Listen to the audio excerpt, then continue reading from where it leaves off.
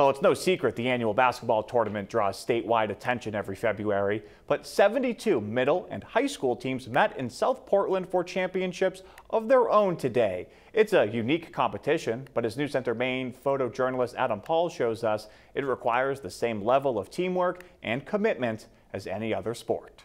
Control in 3, 2, 1, go. It's great to see how far they've come. We've had students who started the summer really unconfident, and the students we've seen then have completely changed. They're a lot more confident. We are just so excited to see all these teams and seeing the excitement and energy they're bringing onto the field. I think the exciting thing about robotics is it's a very open-ended problem, and so you get to see the ingenuity of these groups of kids. They come together as a team to try to solve the challenge. It's more about what are we teaching you? What are you getting out of this as you go through this process and everything? And that's why I like this. Given that opportunity to teach more kids how to think, how to go through this process, that's really valuable, not just for robotics, but for anything you want to do. I love how unique it is in a way. It's how every team has its own thing that goes along with it. Right. What's your team's thing?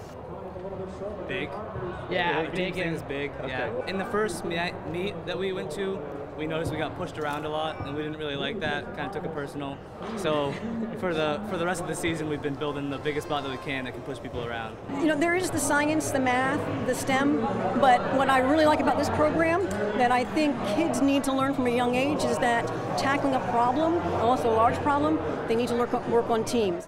These are all Maine kids, and they're exactly the kind of high technology innovators that we want to be here when they finish college. Time runs down. Looks like we got a couple other ones out for the other Scarborough team.